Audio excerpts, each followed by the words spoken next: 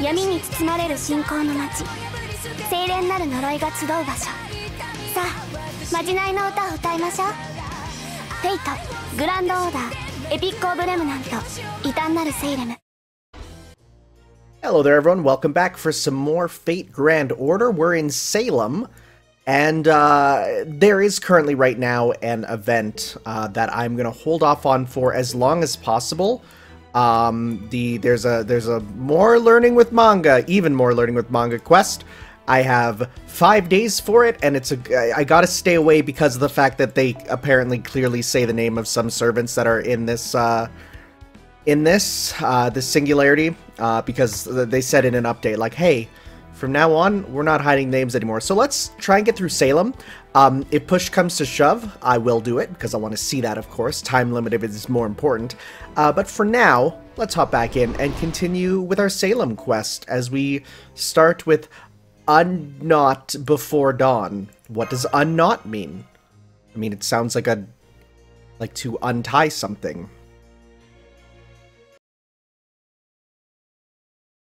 Oh, look at this little town. Tituba, you're Tituba, huh? I was going to say, is Tituba like a slave? But you're very clearly a servant that I've seen before. There we go, she says. Whew. Thank you for fetching the water, Tituba. I guess that will be my lunch today. Ah, please cheer up, Miss Abby. Where are our guests? Inside. Uncle went off to see the Reverend. I'm sure I'll be scolded again later. I see. I'm sorry to hear that. We've literally seen her with cat ears, so. How's the comms coming along, Mash? I double-checked everything, Senpai, but I'm afraid it's not working. Well, that's not good. I guess not even Da Vinci's inventions always work perfectly. Neza, try swallowing your oatmeal before you speak. Come to think of it, aren't you supposed to be, you know, smarter? Because stuffing your face when you're a guest in someone else's home isn't really a good look, you know? Especially when it's in a village that doesn't exactly seem to be overflowing with wealth. Besides, oats are for horses, not people. I could do a much better job of preparing this dish, even with the same ingredients. This village just doesn't have the luxury of caring about food. I do feel hunger in this body. It must be an effect of this false incarnation. Of course, I expect we would be regarded with suspicion if we were never seen eating. Try not to be so tight about it. It'll make things a lot easier if we go around playing up our image as a bunch of weirdos. I was actually able to check out the entire village. I also spread word about our troop a bit, so make sure you guys play along. You already finished investigating the area? It's not even afternoon yet. Way to go, sis. Like you always say, first things first. So what is the story with this village?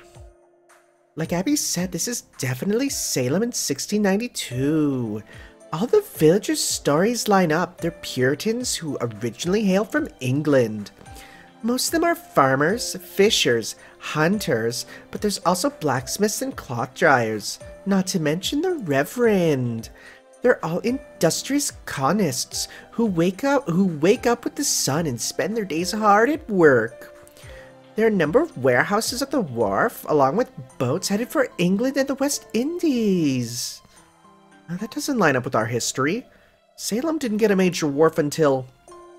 Did you say boats, as in sailors? Medea? I mean, that certainly makes sense, given this is a port town. You kind of seemed like Lily for a moment there. Don't you lump me in with that child. I guess there must have been an error in Sheba's observations, but still. I noticed other deviations from our history, too. People still live their lives here just like they did in our own late 17th century, but they're not all the same people. There are lots of folks here who weren't on the list of Salem's original residents. I haven't managed to figure out what they have in common, though. I see. Guess this means this isn't the Salem of our past. For my part, I scoped out the local topography around sunrise. And while the distinctive topography and architecture is still all there, the rest seems kinda off. There's a bunch of stuff that doesn't line up with the historical files Caldia gave us. And as we suspected, this village is actually a cunningly crafted fake. So whoever built this place is only using 17th century Salem as a cover, but swapped out both the buildings and the citizens. Does this mean there's major historical change on par with the singularity from the incineration of humanity taking place? What about the people living in modern Salem? That's just it. There can't be more than 16, maybe 1,700 people here. And I didn't see any place that could be used to keep 50,000 people who disappeared. 50,000 people. I wonder where they could have gone. And that's not our only major problem. There's also the witch trials. In our own history, 1692 was the very year when the accusations that started the witch trials began. This is a peaceful village, or at least it looked that way on the surface. But I did also see farmers arguing pretty fiercely about who owned certain lands. They looked like they were nursing some major frustrations under their pious exteriors. I don't blame the girls here for wanting to step out and let their hair down for a bit, just like they did last night. I took a peek at the grain stores. It didn't look like they had much to spare. Must have had a string of poor crops. Seemed to me like they just barely made it through the winter. This house just happens to be on the more prosperous side. There aren't many homes here that could accommodate guests. For that matter, what if the images we got from Sheba were falsified? I can't deny that's a possibility, but... Oh my. Are you already discussing your next performance? I hope that means you slept well, honored guest. Everyone should immediately look at you and go, oh, you're a servant. No slave would dress this way. Oh, Tituba, right? That's right. My name is Tituba. I'm Mr. Carter's servant. A servant? Her? I apologize for prying, Tituba, but may I ask, you wish to know where I'm from? I was born on the island of Barbados in the Caribbean. A lot of people like me were. I may work for Mr. Carter now, but I used to work for Miss Abby's father. We were told that Abigail's parents passed away. That's right, they were both killed by native people in the forest. Miss Abby was very sad about it for a long time. I felt terrible for her. I don't know what would have become of her if her uncle hadn't come along. She's doing much better these days. It's wonderful to see her smiling and happy again, but... now I hear she was nearly killed by wild beasts in the woods. She must have been frightened out of her mind. Killed by the natives? Native Americans? So this is why Geronimo said he would be putting Master in unnecessary danger if he came along. Most people be pretty wary of outsiders after having their parents killed. But not her. She still seems real trusting. Yes, she really is a very kind girl. She even goes out of her way to talk to servants like myself. This word is hilarious in English. I hope you don't mind if we ask another question. Last night, there was another girl besides Abigail's friends who... Oh, would you look at the time? I'm so sorry, but I need to get back to work. I hope you enjoy your stay. Thanks for the food. Master, a word if you don't mind. What do you make of that servant? That she's suspiciously good-looking? You mean preternaturally beautiful? No, I thought she was rather homely. Homely! Do you see her outfit? Do you see them yabos? Those are some... That's not what they... Okay. Is something wrong, Medea? I mean, then again. Is something wrong, Medea? It's not safe to stay here. This place is being subjected to something more powerful than we realize. Really, I'd say this place brings back some nice memories. The wind whistling through the gaps in the walls. Sour smell of horse shit. I hate that smell. The head-splitting sound of church bells, the bland, pasty food, the boring British small talk. Those hardly sound like pleasant memories. At any rate, don't forget that we have a duty to help those missing 50,000 people, Robin. Alright, sorry. I almost forgot about Frog Legs here hopping along after us. Would you care to say that again? Now don't start that again, you two. Tituba didn't do anything wrong. Why are you doing this? Oh no! I think that came from outside. That was Abby's voice. Guess the head of the house is back. Step aside, Abigail. I'm the one who deserves to be punished, Uncle, not her. Didn't you say that yourself? Miss Abby. The other girls and their parents say otherwise. They say Tituba taught you a heretical ritual, and that you all snuck out last night to attempt it. I had them promise to keep quiet about it so that rumors don't spread around the village. What in the world were you doing in the forest in the middle of the night, Abigail? Is something wrong, Mr. Carter? Mr. Tanner, I'm afraid my niece was doing something even worse than I believed last night. Unfortunately, I can no longer permit her to attend your production.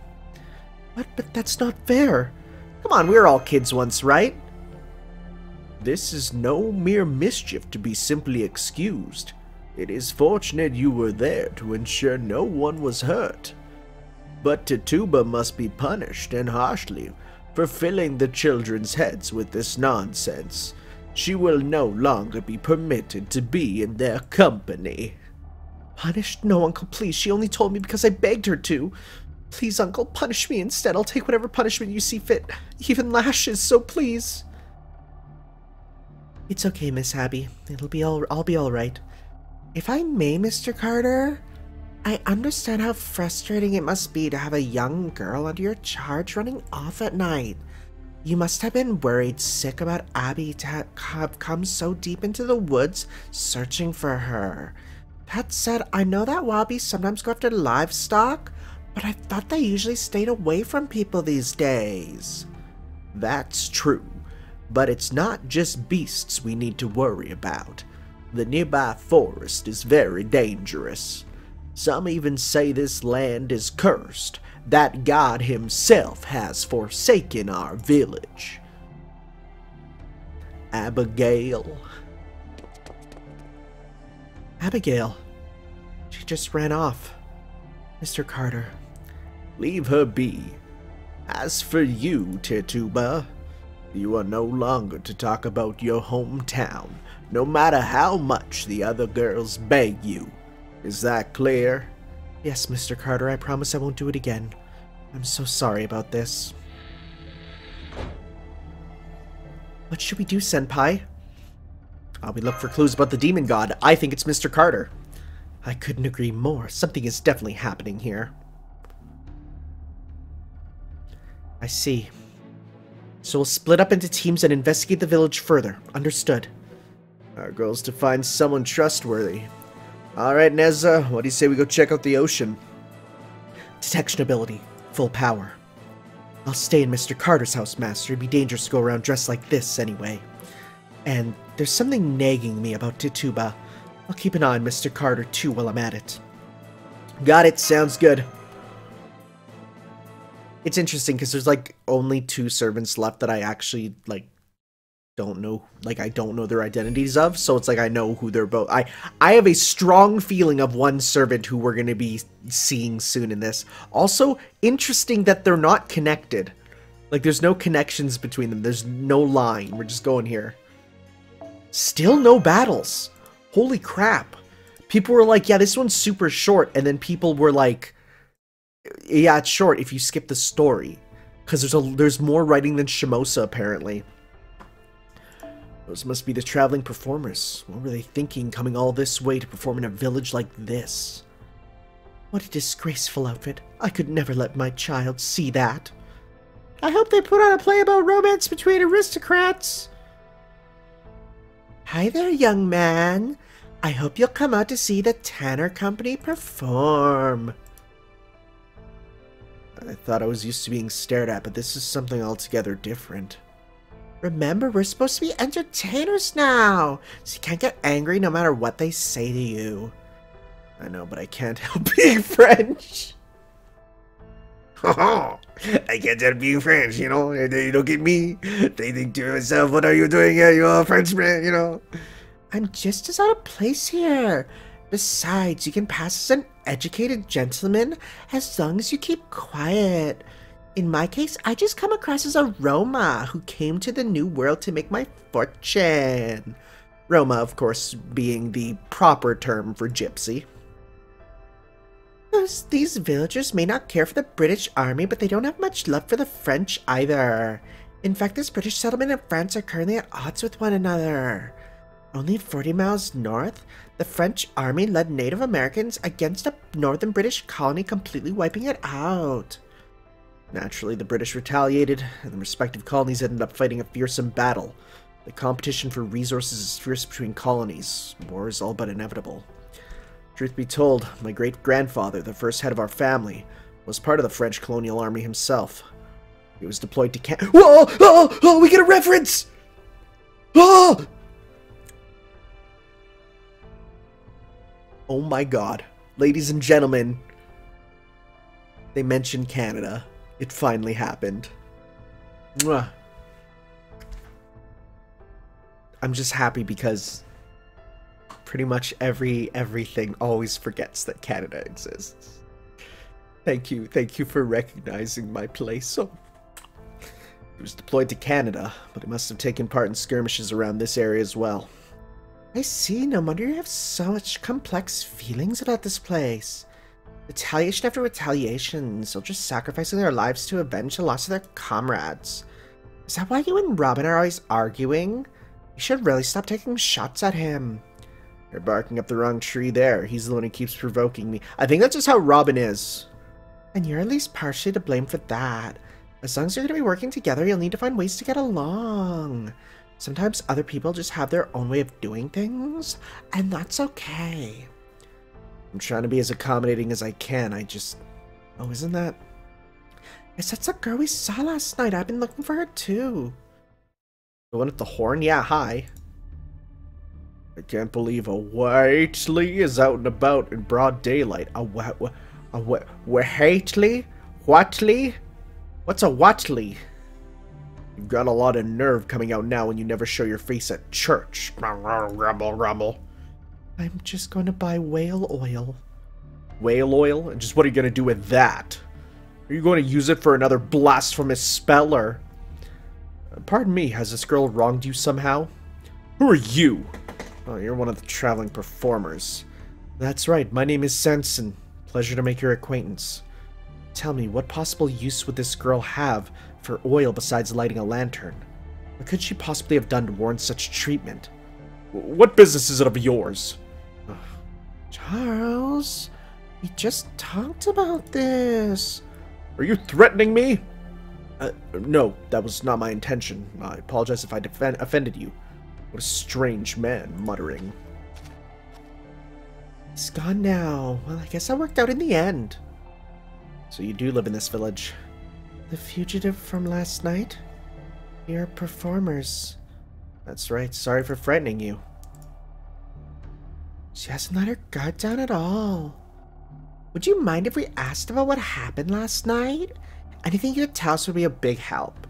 I'm really surprised us seeing something like that happen right after we got here. Did Abby say something to you? Oh, so you're a friend of Abigail's? That makes this easier. Stop it. Nobody's friends with me. Lavinia.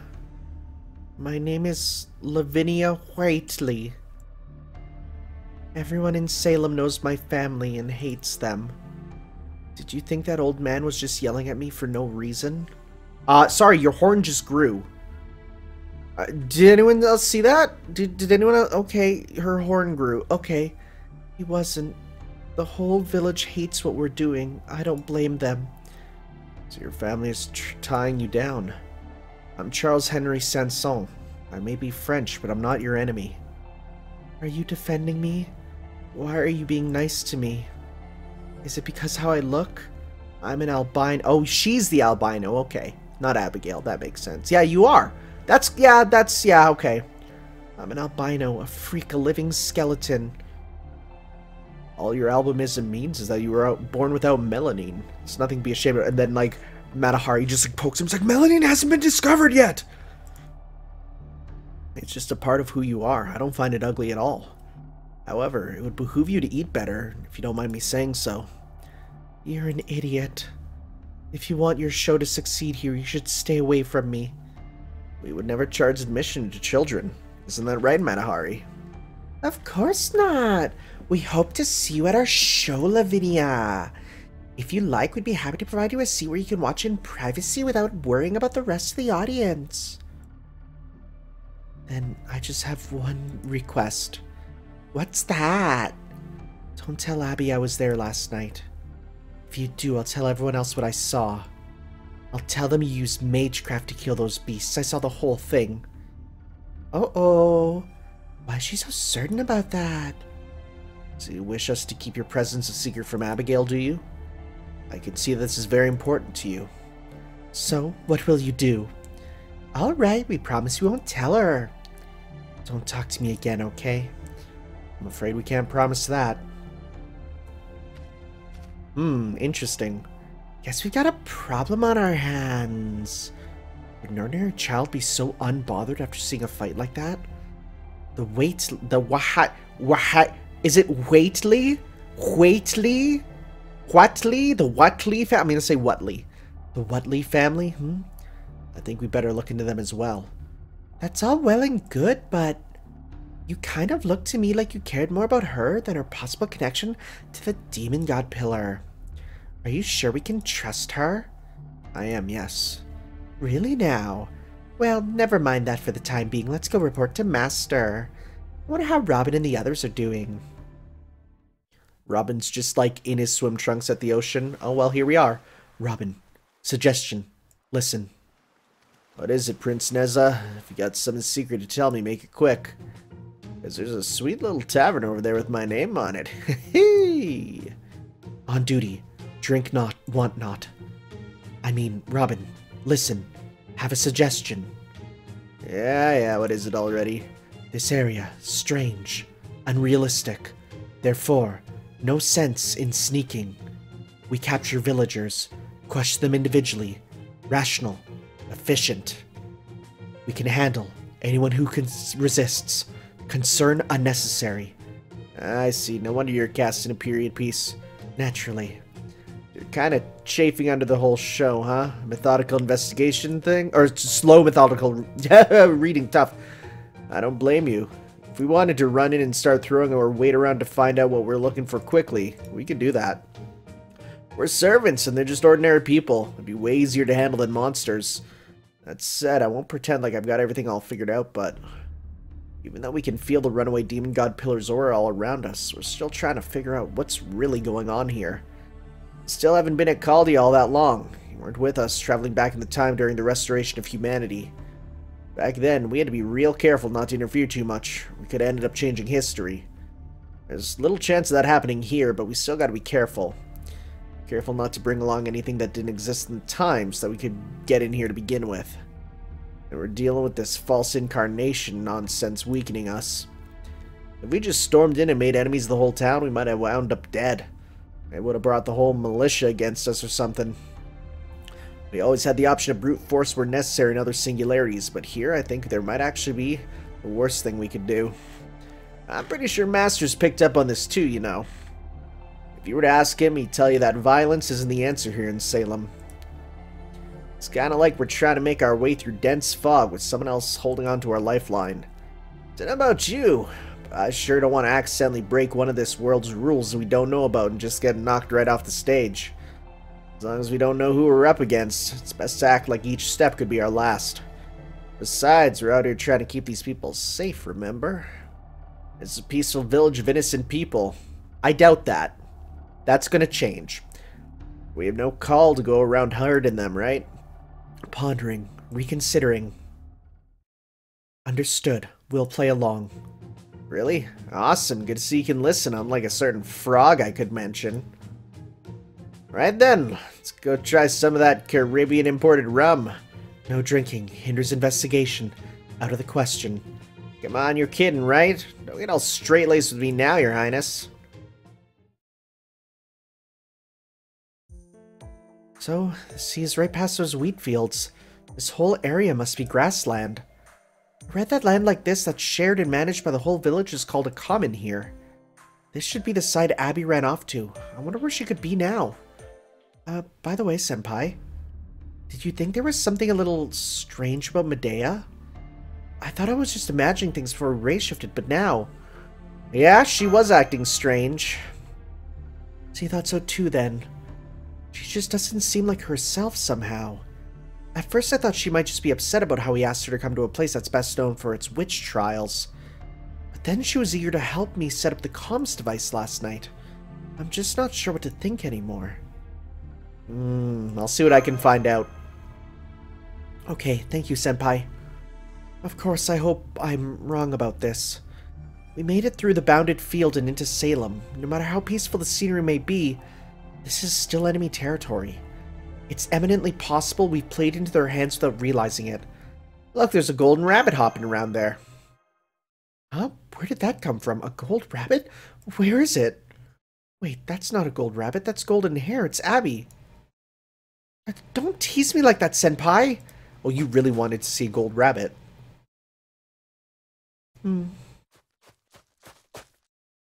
Oh, hello, Mr. Ringmaster. Hello, Mash. Did you come along all this way to look for me?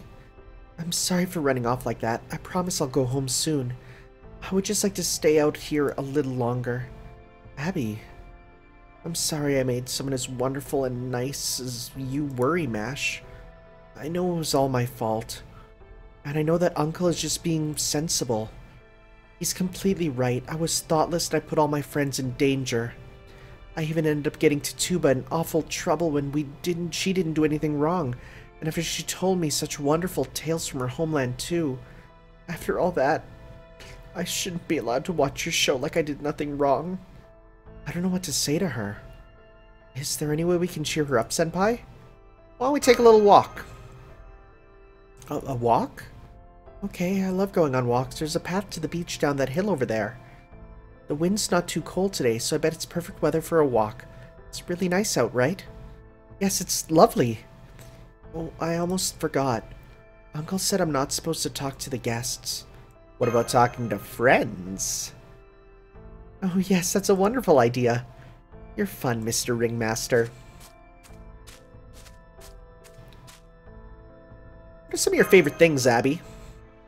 My favorite things? I'm so glad you asked, Mr. Ringmaster. I have so many it's hard to keep track. Let's see, one of them is definitely pancakes.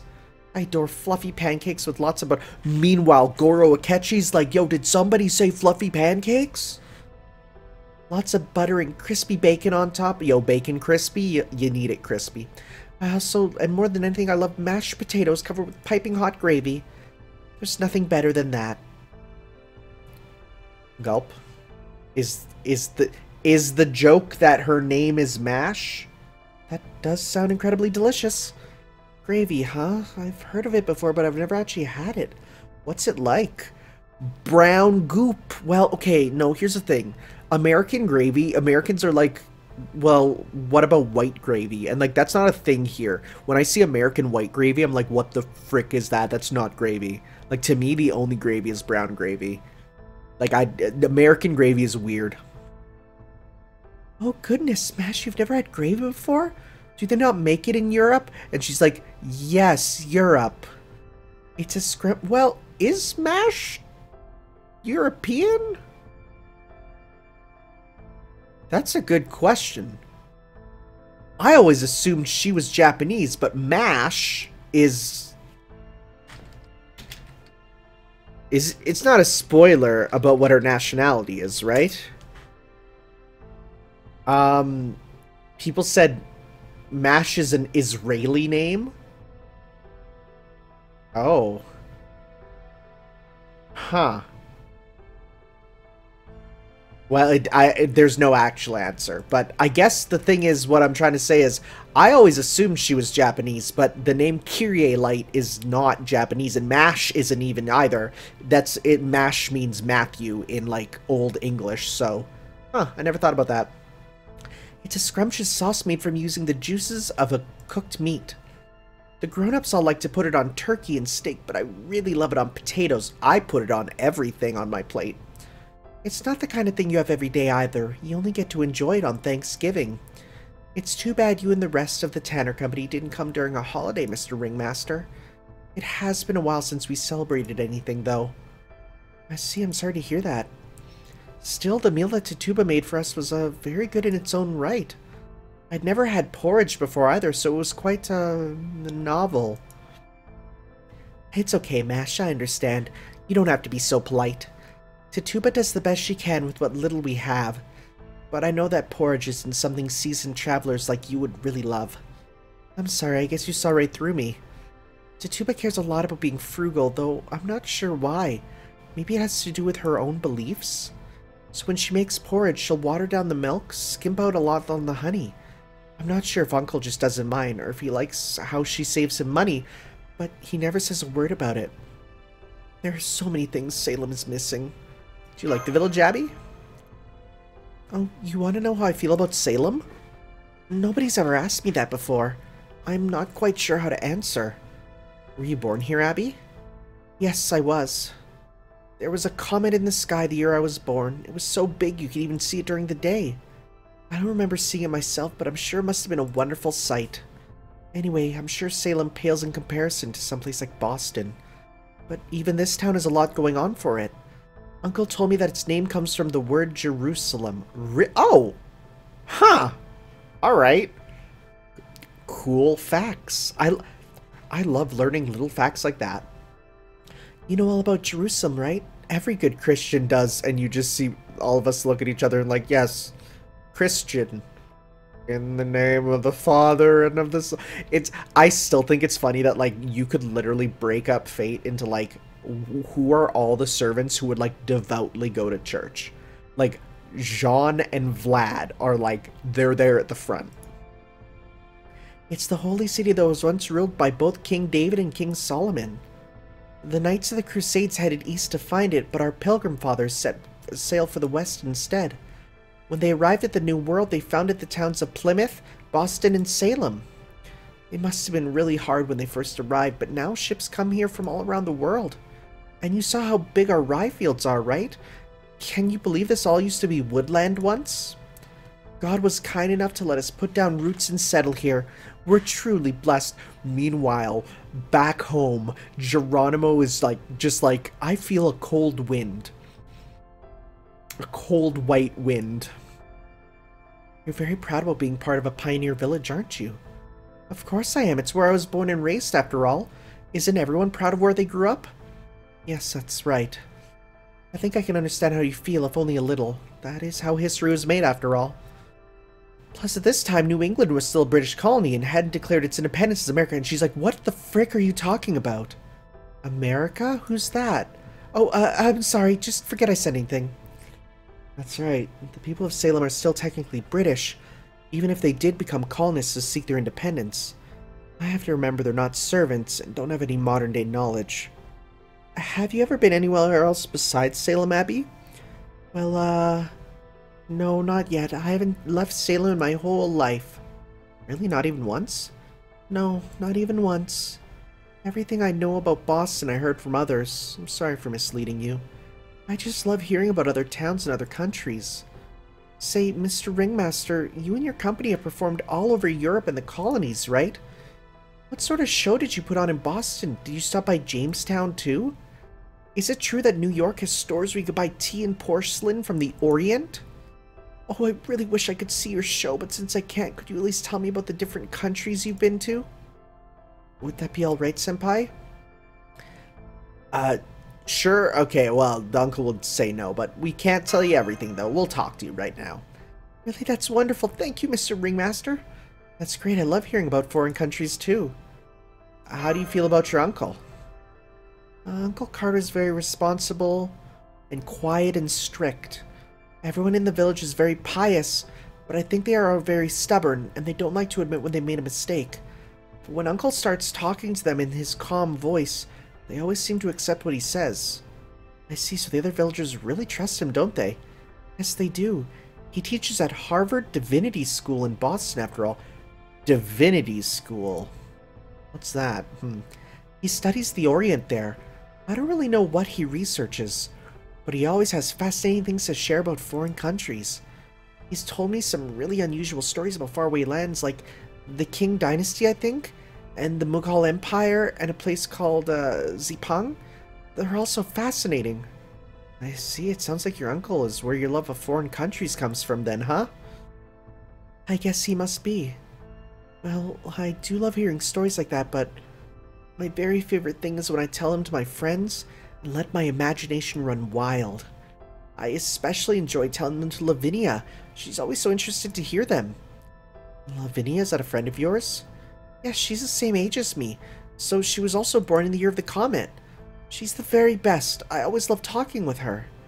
None of the other girls here have much interest in foreign countries, so they only ever ask boring questions. But Lavinia loves to read. She knows all sorts of things. Sometimes I even think she knows more than Uncle. Sometimes we even come here to watch the sea together. But... did you and Lavinia have a fight or something? Yes, this time you saw right through me, Mr. Ringmaster. I must have upset her somehow because lately she just won't talk to me.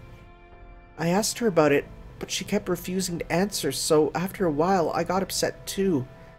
But she's still my best, most cherished friend. Being apart has helped me realize that. I noticed there were a number of friends of yours at the secret gathering last night, though. Does that mean Lavinia wasn't among them? I secretly sent her an invitation, but she never showed up, just like I knew she wouldn't. Wonder, could that be the girl who ran off into the forest? I talked to Tituba about this and she gave me some advice. She told me to be honest with myself and think about whether I'd done something to hurt her without knowing or meaning to. She recommended I ask myself 3 questions. What were they? First, have I pretended to be someone I'm not? Second, have I jumped to any conclusions about her? And third, have I been neglecting to pay attention to tomorrow because I'm still nursing a grudge from yesterday? Tituba said that? I see. After that, I realized there were a lot of things Lavinia could be angry at me for, and now I don't know what to apologize for first. May I say something? Does Lavinia have white hair and very pale skin? Yes, that's right. Have you already met her, Mash? Yes, I actually saw her in the forest last night. Uh-oh. I guess I hadn't told you yet. Really? Do you mean it? Then she showed up after all. I'm so glad. I'm just sorry I didn't notice she was there. Now I have something else to apologize to her about. So that was Lavinia, huh? Wow, so you saw her too, Mr. Ringmaster? Some people tease her about the way she looks. Some people go further, saying she looks downright sickly. I mean, she does have a horn coming out of her head. That is something that I feel like needs to be addressed. But I think she's beautiful. She just looks like a star fairy, don't you think? If you ever make fun of her, I'll never forgive you. Don't worry, neither Senpai nor any of us would ever do that. Hey look, I can see a sailboat on the other side of the pasture. It sounds kinda heated over there. I hear people shouting angrily. Did a new ship just dock? The sailors can be kinda rough. The wharf is just past this grass line, but... Eek! Senpai, that was a gunshot! Oh, it came from the direction of the wharf. Hope it's not a mutiny. It's the Indians. The Indians are attacking. From the sea?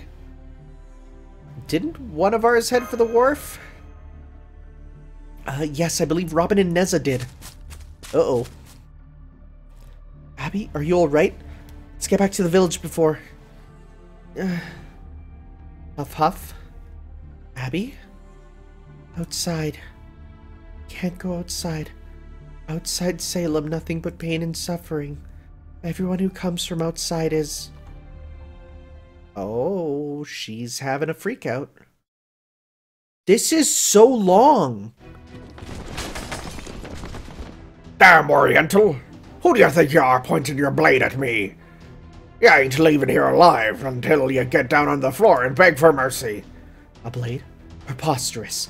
Third-rate seaman. The true blade of my fire-tipped spear is red-hot. Your flimsy arms, will they continue to blunder? The next strike will be no mere scratch. The hell? This wench is off her rocker. Where the hell did she get that thing from anyway? It was amazing. Did you just deflect our shots? Was that magic?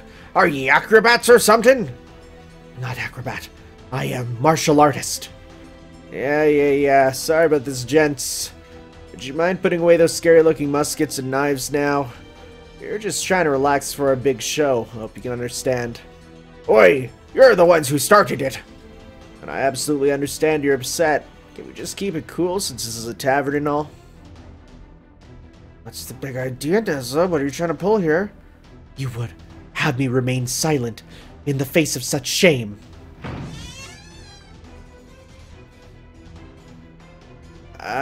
What's going on here? Are you two fighting? Indeed. Affirmation. Of course. Now is the time. Let's slip the dogs of war. Ringmaster, glad to see someone else with their head on straight here. Go on, talk some sense into this idiot. These seamen, the root of evil. Therefore, I shall cut them down where they stand. Oh yeah? You're still on about that wench? If you're trying to draw in customers, you're doing a terrible job. And what are you supposed to be anyway, another Oriental or something? That's right, I'm talking to ye. So you're the ringmaster, eh? What kind of company are you running, letting freaks run wild like this? Wait, what's happening here? Please listen, master. To begin, once we entered this tavern, Matcha there sat at gambling table, began drinking. Hey now. Whatever became of the mission. He lost at dice more and more, even demanded I bet our travel expenses. Whoa, whoa, whoa, keep that to yourself. Nothing better to do, so I followed his example, joined him, gambling table. Had no idea what I was doing. Beer was so bad it was undrinkable. Then, at my lowest moment, third-rate seaman gestured towards me, called me a prostitute, and began touching me near my waist. That I did not mind. He did treat me to some milk. That's surprising. Next, he made me sit on his lap, told me to pour him another glass. That sort of frivolity I also do not mind. Are you sure you don't mind even a little? I do not mind, however. This seaman remained in high spirits, yet as he kept drinking burst into tears. He began to complain how sad my body is. Can you believe it? This body, given to me by Kaizer himself. How dare this man appraise this body as sad? How dare he? That's what bothers you about this, huh? That's about when I couldn't take it anymore and try to go smooth things over. According to that sailor, this is so light that he figured she wasn't eating well enough. And that got him thinking about the kid he left behind in his own country. Yeah, that's right. You got a problem with that. So why the hell did this wench of yours go and pull a weapon on me? Don't worry about it too much, young ringmaster. This guy's just a big old lecher. He was just trying to get your wench to feel sorry for him so he could take her to bed. He does it all the time. Sure ain't much fun to be had in a Puritan port town like this, after all. Yeah, neither we sailors nor ye performers belong here, so you might as well get along. Ha ha! True, Nezza was out of line. I apologize. Oh yeah? And you'll be buying us all a drink? Well, ain't that thoughtful of you, ringmaster. You might be young, but you got a good head on your shoulders. I did nothing wrong. Don't worry about it. Master's just putting on an act himself. At least I think he is. Shall throw all of their tea into the ocean. Cut that out. It's still a century too early for that. What's going on? What's all the commotion about? I rushed here as fast as I could, but all I see now is people drinking happily. Come on, what happened here anyway? It's a long story. I see. I suppose I understand. I'm just glad matters were resolved before they got out of hand. Relieved sigh. Ah, performers, eh? If the storm out in the bay keeps us stuck here, maybe we'll go see your show for ourselves. A storm? Has there been a stretch of poor weather out in the bay? Is that why you're all hanging out in this tavern? You got it, Specs. Gotta say, though, I'm surprised you even thought to come to perform here in Salem at all. What sort of show will you be putting on? Oh, well, we were thinking of... Hold it, all of you. I want to hear what you have to say, too. They say you're going around telling people you're traveling performers, but I don't buy it. Help. Ringmaster, that guy's been sitting in the corner for a while now. He's one of the villagers, not a sailor.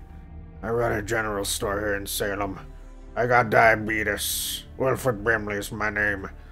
I've been to Boston a number of times, and I've never seen entertainers like you before. I know there's a lot of strange folk in theater, but no one would ever come to Salem looking to get rich. Unless you're secretly up to some dirty, shameful business like that sailor said. For that matter, you're awfully young to be a troop leader. How much shows have you performed anyway? This will be our first. What was that? Oh, it's not what it sounds like. She means this will be our first time performing with our current members, naturally. Another problem on our hands, huh? Ringmaster, please let me handle this. I have some notes from Caldia for situations just like this. Sir, I can see you care deeply about this town and I understand your concerns. But I assure you that despite our appearances, we at the Tanner Company are good, God-fearing people. We may not be Puritans or Quakers, but we always perform with gratitude for all of God's blessings. We pray every day, and as long as there's a church nearby, we make it a point to attend Mass as well. On our way here, we heard about a village in New England that no other performers will go near. A village where good people live pious lives. A place that truly lives up to its name, the city upon a hill. As fellow Christians, we hope to learn from the people of Salem's example. And if we can bring them some joy in return through the only trade we know, we could ask for nothing more. A city upon a hill, I can see that you mean no battle. And given what happened in that little tussle earlier, I can also see that you want to blend into our town without causing trouble. Even if you are a bit on the unusual side. That said, I don't want you leading us into temptation. People say that we Puritans hate plays, novels, and dancing. That's giving us too much credit. It's not wrong, but it's not quite right either. We do our best to minimize those distractions in our lives precisely because we are drawn to them. Every child knows that plays are fun and exciting. This tavern certainly sees its share of people coming in looking to relax and enjoy themselves. The people of this village purposely go around turning blind eyes to each other's failings, as long as they only involve a glass of hard cider. We are all of us frail vessels, and we do not invite further temptation into our lives. That is my only concern about your troop. Hard cider is pretty great stuff. I understand that as performers we may not be welcome. But does that mean we're not allowed to be here at all? That is not my decision to make. But if you're willing to demonstrate what sort of play you mean to put on, that might go a way towards changing the people of Salem's minds. If you insist on performing, I'd be willing to speak to the Reverend, and other respected villagers on your behalf. Why not try putting on a small show just for them? Get an approval for the village that way. I see, Senpai. I think this could be a good opportunity. Defs. Totes. If you refuse to do so, and mean to ply your trade without regards to the villagers' sense of piety, I'd prefer you leave. The barkeep tells me your guests are Professor Carter. All the more so in that case. If you don't want to be hauled out before the judge, you should go somewhere that's more welcoming to outsiders, like Rhode Island or Pennsylvania. This is Massachusetts. Ours may be a small village, but in the eyes of God and His justice and all are all upon us all. I don't want to see anyone hanged here. Hanged? About 4 years ago, I think, I saw a criminal hanged in Boston's town square. There was talk of witches and foul play. Perhaps you heard about it yourselves. Oh, witches, you say? Now that's something we'd like to hear all about. Finally, something relevant to the mission. If I may, Senpai, I think we should do as this man suggests. It's a good opportunity, and would make our investigation considerably easier. Sounds good, though I am worried about the others. I can see you have concerns. I believe there was a play in the book Anderson gave us that should be perfect. If it's alright with you, Senpai, shall I go with that one? Yeah, let's do it. It's the only one we really got, really. Understood, then I'll speak to this man and request his assistance. Now, we should head back to our rooms and get ready to perform. Oh, and if you're wondering about Abby, I escorted her back to the town center. She was a little shaken up by the gunshots, but she regained her composure soon enough. At least, I think she did.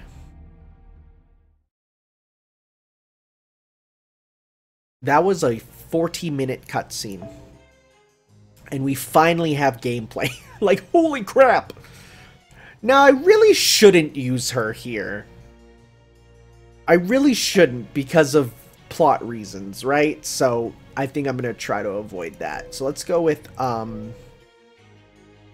where's my kill Berserker? And you know what? Let's, switch you off then for... Because if that's a assassin, that's good. Caster gets a bonus. So let's go with Chew. Yeah, let's go with Chew. And then you get the switch that. Okay. Ite. Sounds good. Well. Maybe we'll get to, 2 of you. There. Okay. Actually, that's... Yeah, we'll do that. Okay. Okay. Yeah, wow, you guys weren't kidding about this being a wordy one. And yet, I am enjoying it. Like, I'm deeply enjoying this story right now.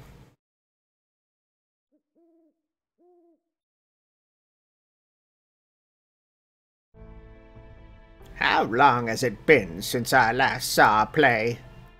What a waste of time. What a waste of perfectly good lamp oil. What nonsense is this? We worked so hard to build our town hall and to fill it with such frivolity. I don't even see the Reverend here. Where is he? I'm told he had to attend someone who fell ill but can't make it tonight. Well, this should be enough. Alright, Ringmaster Tanner, we're all here. Go ahead and start the show. Let me just check on the actors. Okay, everyone, remember, just as we planned, you should already be familiar with the play from looking it over at Caldia. We may not have been able to bring the actual script, but you should all have your lines from the notes I gave you. Matahari, you'll play the Queen of Sheba. A strikingly flamboyant role? Sounds right up my alley. Robin, you'll play King Solomon.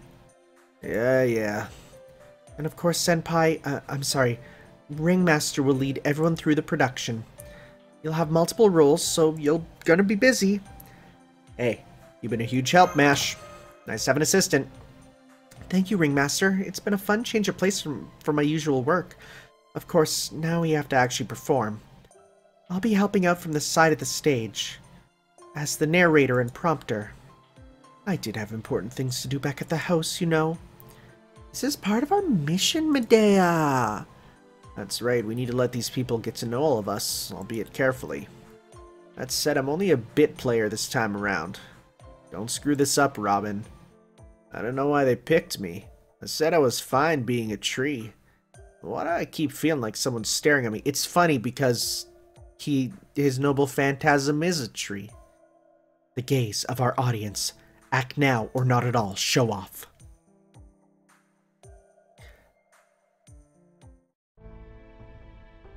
What's the judge?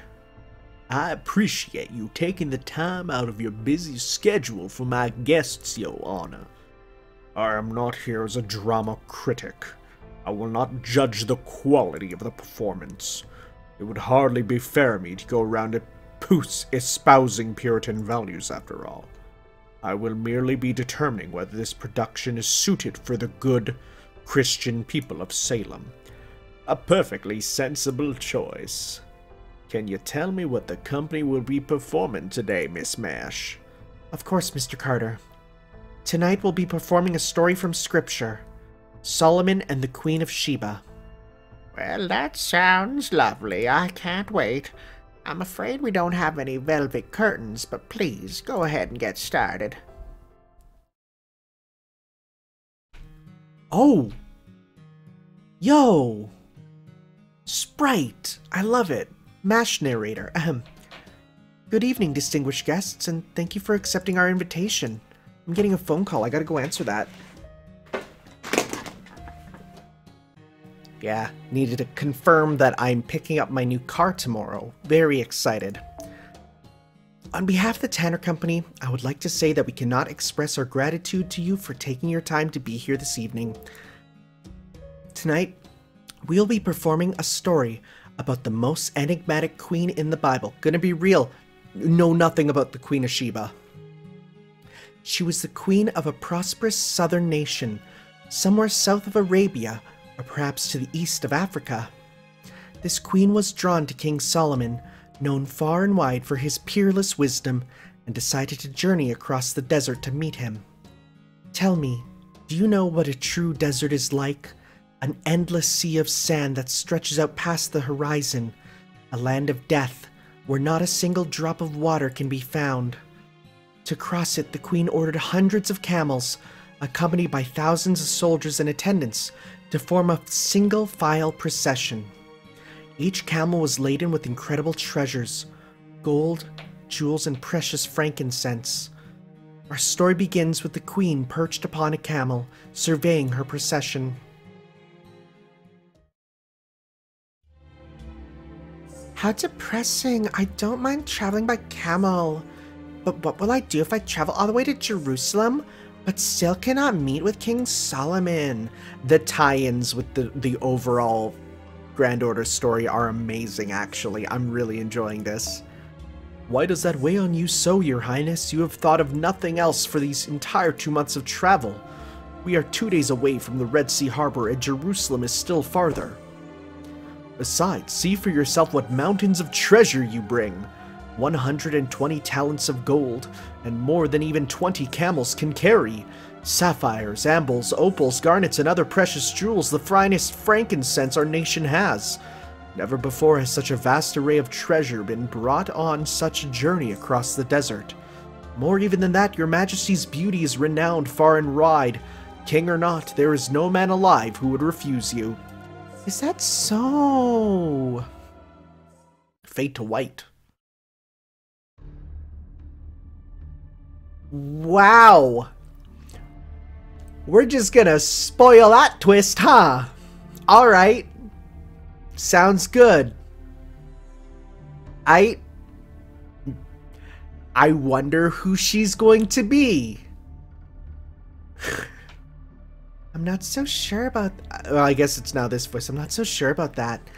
These treasures are merely tokens of my good intentions to show the people that I am trustworthy. The true cargo I bear lies within my heart. For this man was born to be king and has been blessed by God himself. Oh my god. Sanson, you became that dude. I'm afraid I do not understand. This man may be a great king, but he is still just a man. If you flatter him, he will grow conceited. If you appeal to his greed, riches will blind him. If he is truly born to be a king, is that not all the more reason for him to rest on the laurels of his lineage? It is true that Israel is much more peaceful and far easier to trade with now than it was under the previous king, but I still have my doubts about his wisdom. Just keep such thoughts to yourself now that the harbor is in sight. One never knows where the ears of the king might be lurking. As you wish. What's this? Caravan leader! Something is amiss at the head of the procession. It appears to be an ambush by bandits. They never learn, do they? We should be nearing an oasis. Thieves often congregate in such areas, so I expected some issues as we drew near. Some poor fools cannot resist the temptation our caravan offers in this possibility of its riches. If you expected as much, then I trust you have also prepared for such attacks. Is there anything I could do to help drive them off? Surely you jest, your majesty. Rest assured that all is taken care of. We have plenty of capable fighters at our command. These fighters do not work merely for money. They are warriors of honor, faithful to queen and country. I will send them out alongside our own soldiers post-haste. My, but aren't we pompous all of a sudden? But very well then, I will leave you and your fighters to your task. Is it a it's a fight in the play. Can't say I expected that. That's kind of cool. That's really interesting. Huh. Well, it's a good thing we didn't pick Abby then. So I am almost like, it's really funny that like, yeah, like they just straight up were like, because I'll be honest, certain characters I see a lot of art of, and because of that, as time goes on, like, you know, there's a few whose names I couldn't avoid. I'm 90% sure that's who she is, right? Now, mind you, the other servant who we don't know, who will probably be seen as this goes on somewhere, and I have a guess as to where she will appear, being the caster of Okeanos, I have no clue who she is. So we'll have to hold off for that, of course. But they just straight up told us who Tituba is. They didn't even hide it. Which is fair. Honestly, it's fine. Alright. What else do we got here? Some more bandits. Yep. Soulless damned. Alright, well, let's do this. Let's do this. Let's do this. Let's get that attack bonus. Let's do this. And let's do this. And what we're gonna do is we're gonna go 1, 2, 3. See how that goes. Because even more buffs will be very nice. She gets a bigger one.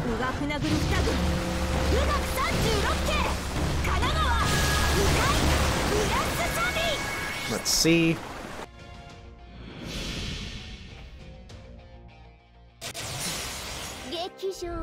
Let's get the big hitty.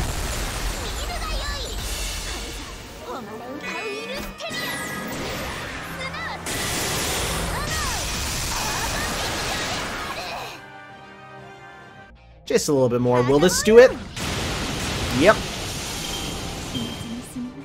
And, you know, I actually want us to cut back and for them to go like, what is this magecraft on the stage? That is not good God-fearing Bible play. We'll see. Oh my god, are we gonna do, like, the whole play and have, like, all of it out? Because I'm kind of... It's gonna be interesting when we get to Solomon, right? Right? Let's go with, let's go with Aussie, oi, oi, oi. We'll go with kill caster. Yeah, and we'll bring you up. Actually, we'll just bring you up there. Okay. Still working on getting him. I still need a couple more rider tokens, and I missed the last opportunity for it. So it's like I still gotta buff him up, but he's ridiculously powerful anyways right now. Just gotta get him a bit more.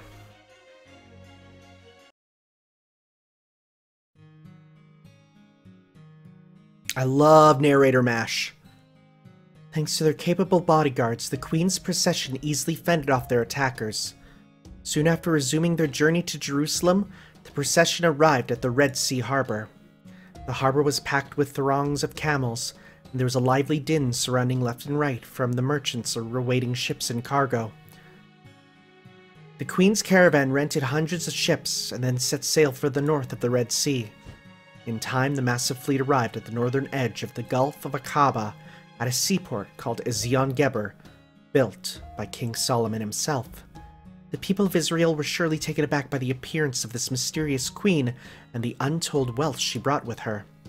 This magnificent scene, I hate that word, magnificent scene of the queen meeting King Solomon has been depicted in countless number of painted masterpieces. The queen's procession headed northward over land, their eyes taking in the pasture of the foreign country that surrounded them. And at last they arrived at a point where they could just barely make out Jerusalem's glittering white ramparts. And yet something seemed amiss.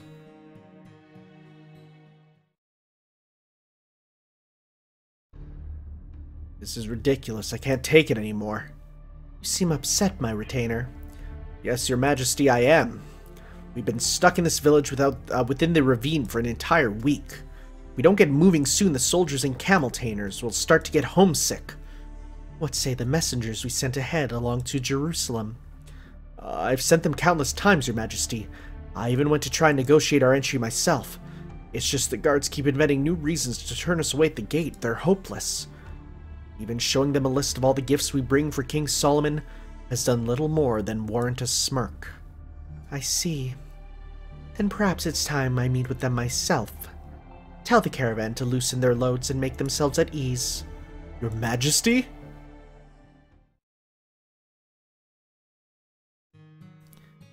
Queen's lady-in-waiting. Your majesty, please, you mustn't go off on your own. There's a flock of sheep coming this way. I'll have the guards chase them off. No need for that. This is not our kingdom, so we shall be the ones to make way. My, these sheep are nice and plump, and their wool is soft and well kept. This is indeed a rich land. Hey! It is, okay. Well, now it isn't every day one comes across such an esteemed noble. Good day to you. Stay back, who are you? As you can see, I'm merely a passing shepherd. A harmless, friendly young man who enjoys nothing more than singing and dancing. And shepherds are shepherds so rare where you come from? No, they are not. I do beg your pardon. You must be the travelers that have been staying in this ravine. This place is ill-suited to making camp. Have you run into some manner of trouble on your journey? You are quite perceptive, young shepherd, as luck would have it. I see. Certainly is odd. Jerusalem is supposed to be a city of compassion, a place that'll open its gates to anyone. How terribly embarrassing that it has seemed fit to reject guests who have traveled from so far away. Can you tell us what Jerusalem is like, young shepherd? What do you think of the great king's city? Well, now I can hardly refuse to answer a question from such a beautiful lady, can I? Your Majesty, surely there are far better ways to pass time than in the company of this ill-mannered youth. What's wrong with it? I'm having a perfectly lovely time. Unfortunately, I haven't been to the city myself in quite a while, but I do hear rumors from time to time. Jerusalem is a city like no other. It is truly the center of the world. Its ramparts stand tall against any threat, and its palace is the height of luxury. I believe its most beautiful feature is the temple its previous king wished to build really, really badly. They say it's a truly impressive sight. I implore you to pay the visit yourself after you arrive, my lady. I think I shall do just that. What about the people who live there? Have they no complaints at all? Good question. I suppose I must simply say that it seems the king is doing a superb job. Each and every one of his people speaks of him with reverence, with language as lyrical as poetry. They say that he is fair and just, possessed of true wisdom, that he was born to be a perfect king. True wisdom. But ripe fruit inevitably draws pests. The fruit itself may not be to blame, but alas, there is nothing one can do about the laws of nature. Thus do security and abundance inevitably lead to avarice and arrogance. I knew it. Your Majesty? Wait, does this mean the gatekeepers expect us to bribe them? Even after our messengers have long since paid our toll? Well, I'm afraid there isn't much a lowly shepherd like me can do about that. Best I can do is join you in conversation here in the shade for a fleeting moment. Oh, would you also like me to play my harp? No, that will do. Thank you, my good shepherd. By the way, I notice a number of your sheep have injured their legs. Could I buy them off of you so that I may treat my subjects to them?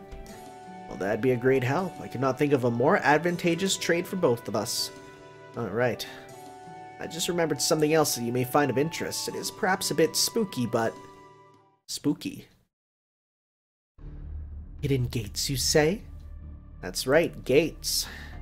Jerusalem is a big place with many people coming in and going. As such, the ramparts contain a number of side gates. A holy gate reserved for God, a gate for chariots, a gate for merchants, a gate for slaves, even a gate for shepherds. Well, I don't know whether it really exists or not. I've also heard that there's a forbidden gate for ruach, or spirits. They say it is dark even during the day, and that the dead themselves make use of it. It is always closed and barred, and not even the guards go near it. Huh. Definitely have not heard this Bible story. Thus did the Queen of Sheba learn of the hidden gate into Jerusalem from a mysterious young shepherd. The queen next stole away to Jerusalem in the middle of the night, taking only a select few of her servants. She decided that if the front gates would not open to her, then she would simply sneak in the back. None of this is written in Holy Scripture, but please do not call it heresy. Okay, we're in Bible fanfiction territory. No matter how our company may use our imagination to help bring this story to life, it would do nothing to diminish King Solomon's greatness or the Queen of Sheba's beauty. I was gonna say, don't know this Bible story, and she's just like, yep, we're kind of making this up. If the guards would refuse us passage, then we shall make our own passage into the city. As if crossing the great desert wasn't brazen enough. I never imagined you to be quite so reckless a queen. Ah! These must be some of the city's guards, so this is another trial we must face. If our actions go against the will of God, then this is where our journey will come to an end. Please stand back, your majesty. The soldiers will handle this. This is actually pretty cool. Because we're, like, getting backstory that's not only for all of FGO, but, like, we're going over, like, the myth, right, of a character. Because very often, like, you don't actually go over the myth of a character, right? You pretty much only get to go... this is a bad matchup for you, huh? You pretty much only get to go over the, you know, them now. But it's like, well, what about them, you know, in the past? So here's where you get to kind of recreate through their myth, right? And of course, there's the fact that the Fate version is different, right? It's not the same, right? You know, you have how they were in real life versus how they were in Fate is different. As we said here, this is not scripture, you know? Don't hate Ozzy. Okay, let's do this. Full C-to-9 combo. Get some big stuff. Big meter, let's go. Yeah, we're gonna get 100. Okay. Battle 2. Ancient Ghost. You know what? Let's get rid of you. Let's go like that. Make our life easier. Let's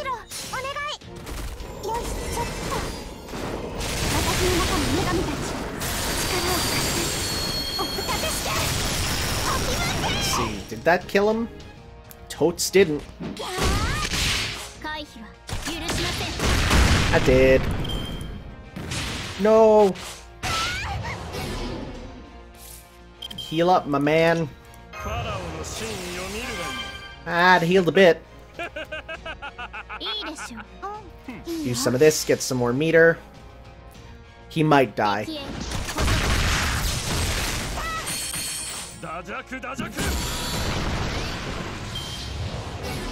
Grudge is fine. Okay, so let's go like this. Kill. Good. Ooh, that was good damage, too. Alright. Final. We got an Ifrita, which is like, sure, yeah, that makes sense to be around in this era, I guess. Increase your gauge and get the low HP. Yep, do that. And do that. And do that. And do that. And do... How much do you get? Not enough. Okay. Let's do... like this, and then hopefully we'll go back around, Ozzy will get his, and that should be enough, I hope.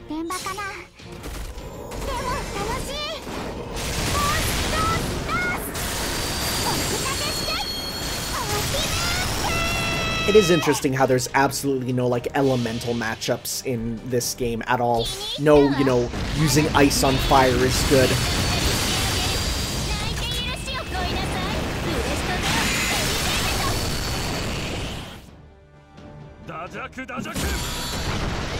Not enough.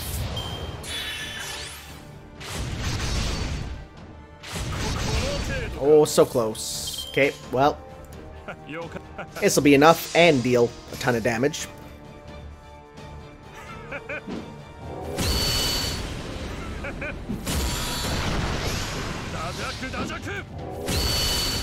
Oh, we won't even need it.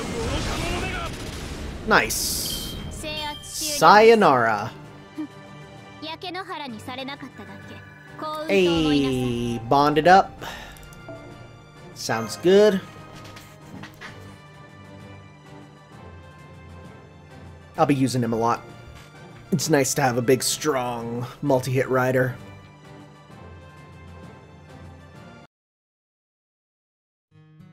Yep, that's the city.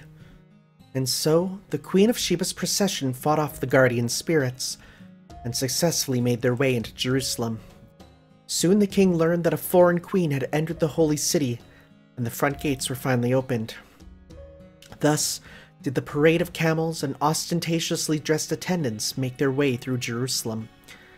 Though the people of Jerusalem were accustomed to luxury, the riches that the queen presented to the king must have surely made their eyes pop. The lavish spices they brought with them also proved to be incredibly popular, and soon the holy city was filled with their scents. Shortly thereafter, the queen was officially invited to the palace and, at long last, was granted an audience with King Solomon himself. Are we going to get someone dressed as... Okay. I was going to say, I couldn't imagine them actually showing just Solomon's sprite. I feel like that would have been too much, you know? So I like this, just the silhouette. How good of you to come, Queen of Sheba. On behalf of my subjects, I welcome you. I extend my hospitality to you and your people. Please stay in my palace, rest from your journey. It is a pleasure to make your acquaintance, good King Solomon. Now that this moment has come, the fatigue from my journey has all but vanished. I know who you are. This may be our first time meeting face to face, but I've had opportunities to learn about you. Without fail, the finest jewels and spices brought to Jerusalem come from the southern kingdoms. I've spoken to merchants and travelers about them, interested to know more.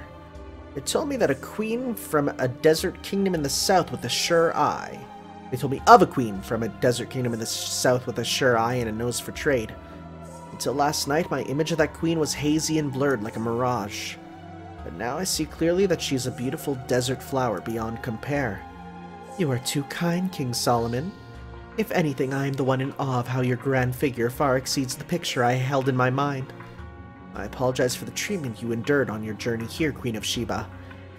I shall find out how it came to pass and see justice served should it be necessary. If it please you, I shall give you a tour of the palace myself. Will that serve as an apology? A tour from King Solomon himself? I can think of no greater pleasure. Of course, then the pleasure will be mine, I assure you.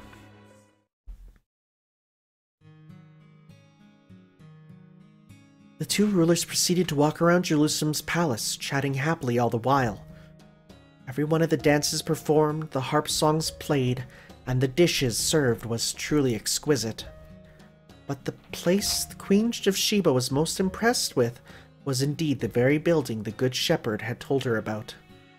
The magnificent Temple of Jerusalem stood even taller than the king's own palace. Atop its great altar, burnt offerings were made to God. There, sacrificial animals and other splendid offerings were consumed by sacred fire. Once these offerings were chosen to become God's food, the frankincense, which would later be chosen to be one of the three wise men's gifts, was burned like firewood. While bearing witness to these amazing spectacles, the queen casually posed King Solomon a series of questions. Indeed, these very questions were the queen's purpose in venturing to Jerusalem. A quest began in the hopes of appraising the king's wisdom, distinguishing his worth, and gaining a true answer to questions she had long pondered. Some scholars say the queen had only 2 questions, while others claim she had as many as 19.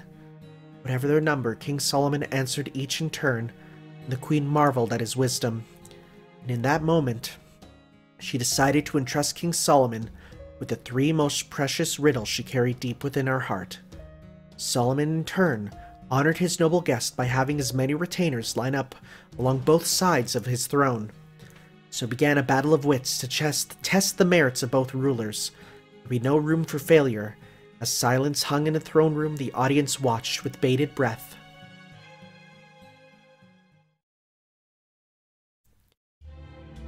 Great King Solomon, leader of the people of Israel and bearer of boundless wisdom, I humbly request that you answer these questions and share your wisdom with your guests.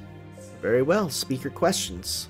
There is a room with 10 doors, which, when one is open, 9 are closed. When 9 doors are open, 1 door is closed. The answer is a person. The room is the womb, and the 10 doors are the eyes, ears, nose, mouth, navel, and excretory holes. When a person is a fetus, the door of the navel is open. Once they are born, that door is closed forever. O king, you are wise indeed. Speak your next question. Very well then, O king, let me ask you this. These words weigh more than gold or life itself, and require 4 people to carry them. And yet their master has never once seen them. The answer is the Ark of the Covenant. The very chest I inherited from my predecessor. It contains the 10 Commandments and the proof of our covenant with God. It is kept in the innermost chamber of my temple, a holy room that is constantly filled with incense. O King, you are truly a man of wisdom. Speak your next question. Very well then. O King, this is my final question. This ocean is calm. A ship sails forward against the wind. The ship's pilot plots a course towards dark clouds. The ship is in no way prepared to weather a storm. Let's see. The answer is... Hang on, timeout. Just give me a second here. Huh? Calm ocean?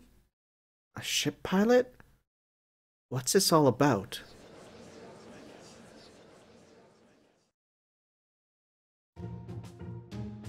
Hold on just a moment. I can answer this. Oh yes, great king. Please tell me your answer. Whisper, what's the matter, Solomon? Hurry up and answer her third question. I'm trying, but my script only had 2 riddles. That can't be right. Wait, I don't see it in mine either. What's going on? Could have sworn Anderson's manuscript had all 3, huh?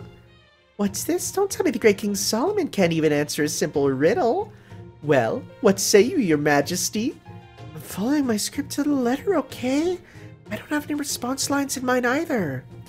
Damn it, Meta, hurry! I can tell you're enjoying this. Yeah, I've got your answer right here. Why wouldn't I know it? King Solomon knows everything. Please stay in character. That riddle was so easy it is not worthy of an answer. What say you, my trusted advisor? Would you like to answer this one in my stead? You may even just offer a hint if you like. Why are the scripts different? Come on, Ringmaster, help me out here. Senpai?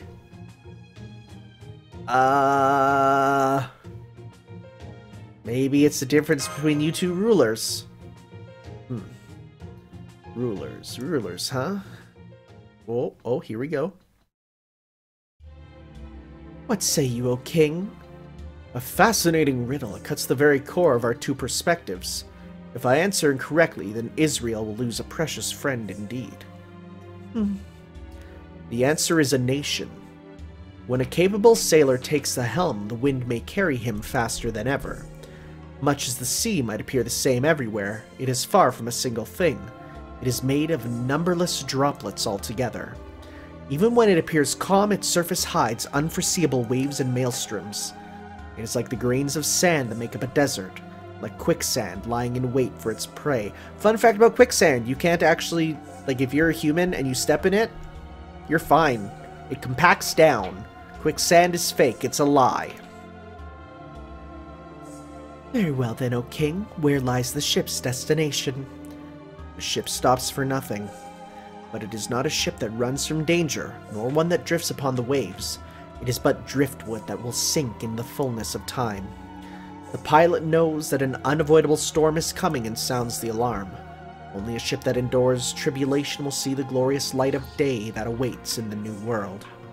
O King, you are indeed a wise leader worthy of this nation. Queen of Sheba, I pray that the Lord our God sees fit to bless you with his protection. You are no mere guest destined to while away her time before my throne. Though your kingdom may be but a mirage that lies to the distant south, I hereby vow that our 2 nations shall be allies, and you, my friend.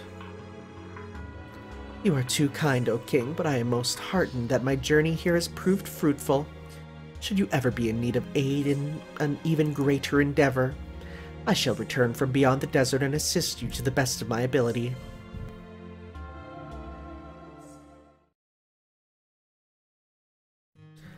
Thus did King Solomon and Queen Sheba's battle of wits come to an end. With more awe and respect for Solomon than ever before, the queen set off to return to her home of Sheba. Solomon in turn was happy to give the queen exactly the gift she wished for.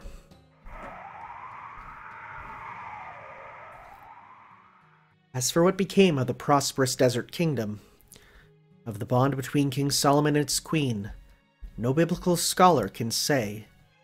All we can do now is imagine the fate of the legendary queen for ourselves.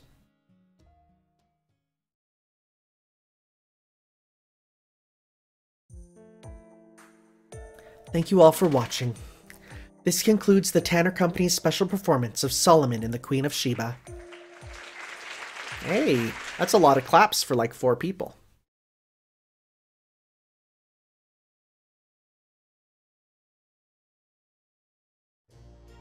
Oh, the wharf. Alright, let's finish this one then.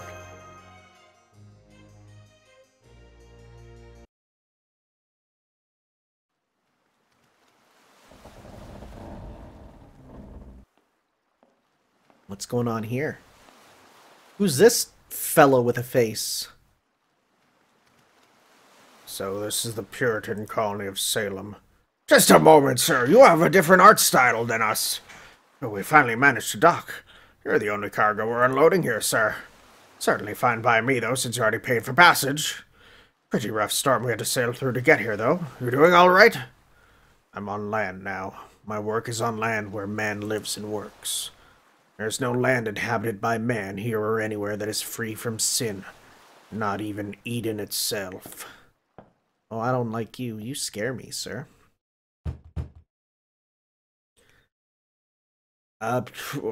Diabetes. Professor Carter, there are people from the village who'd like to see you. They seem pretty upset. There's a good number of them, too. I see. Very well, I'll go and meet them. Pardon me for a moment, Mr. Tanner. We're asking to see you, too, Your Honor. What's this all about? You have a lot to answer for, Mr. Carter. Uncle, Tituba is... Abigail, you're here too, Tituba? Mr. Carter. Did these people bring you here? Again, what's this all about? May I remind you that Tituba is my servant? I thank you to mind how you treat her. Fine, then listen to me, Mr. Carter. My daughter has been lying face down in bed, ill all day. I know when you stopped by this morning, I told you she was just tired from last night's excitement. I thought she would be fine once she got some sleep, but I was wrong. She kept groaning and writhing as if she was fighting off a terrible fever.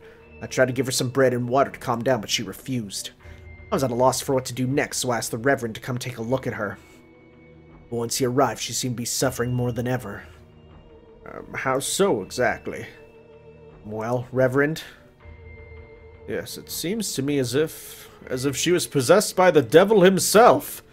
She cried out with a shrill, inhuman voice and tried to strangle me with such strength as no child should ever have. We held her down as best we could until she finally passed out and went limp. We then went to change her sheets. Uh-oh! Found this strange and devilish charm within the straw. According to Putnam's daughter, it was Tituba who made it. Oh my. What an evil-looking wooden figure. I'll take that as evidence. Is this true, Tituba? Did you make that?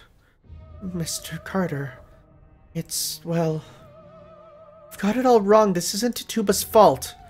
Anne took it without asking. We could hear the commotion all the way inside. What's going on? Looks like most of the village is here. Is that Tituba they're interrogating in the middle of the crowd? I always knew there was something strange about you. Oh, this is dreadful. I don't suppose...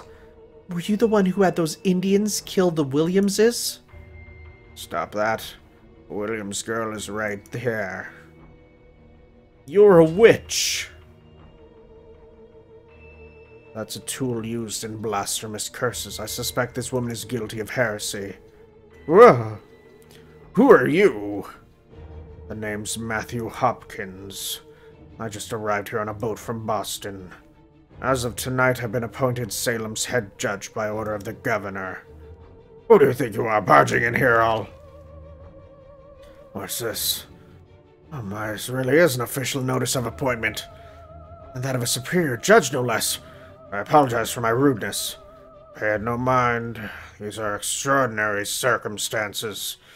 People of Salem, I first ask that you calm yourselves and regain your composure.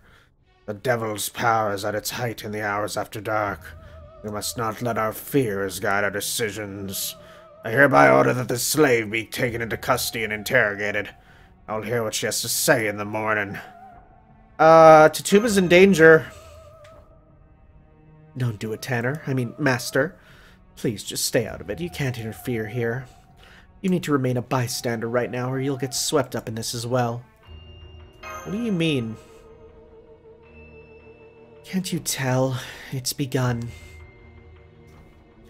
I'm glad to see that you are willing to cooperate. Mr. Carter, as her owner, I'd like you to accompany her to the town's holding cells. All right, I will accompany you. Mr. Carter! Miss Mash, Mr. Tanner, I'm sorry to trouble you, but could I ask you to take Abigail home for me? I know I can trust you and your troop. You all proved that in your play. Abby, this is awful. My poor Tituba. Dang. Dang. Dang-a-da-dang-dang-dang. Alright, well. Got nut. Anyways. Holy crap!